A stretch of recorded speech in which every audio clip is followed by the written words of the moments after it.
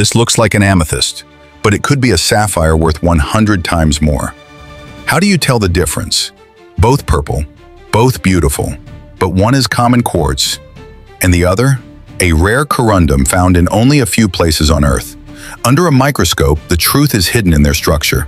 Amethyst fractures easily. Sapphire, it can scratch steel. One goes for $5 a carat, the other, over $5,000 if flawless. Still think you can guess just by color? The twist? Some dealers can't even tell the difference, unless they test the refractive index or hardness. So, next time you see purple sparkle, ask yourself, is this just pretty quartz or a hidden fortune in purple fire?